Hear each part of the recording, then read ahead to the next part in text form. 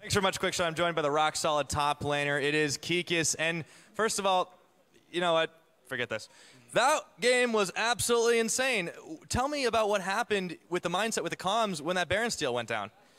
I mean, actually, like, when usually our comms are kind of like calm-ish, like everyone was just screaming, everyone's like, Emperor is a god, thank you, Emperor, and whatever, but that still was really important, so yeah.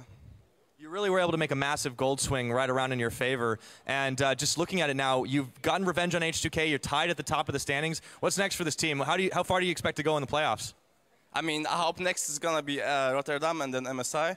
But yeah, that's our main goal, and we're going to try our hardest, you know. But I think, like, this game we were still shaky and it wasn't clean. Like, we still have a lot of work to do.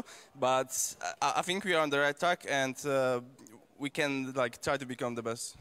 Well, you definitely made a strong statement for that today. Thank you again, Kikis, and congratulations on your win over H2K. For now, though, we're going to send it back over to the analyst desk to break down one hell of a roller coaster.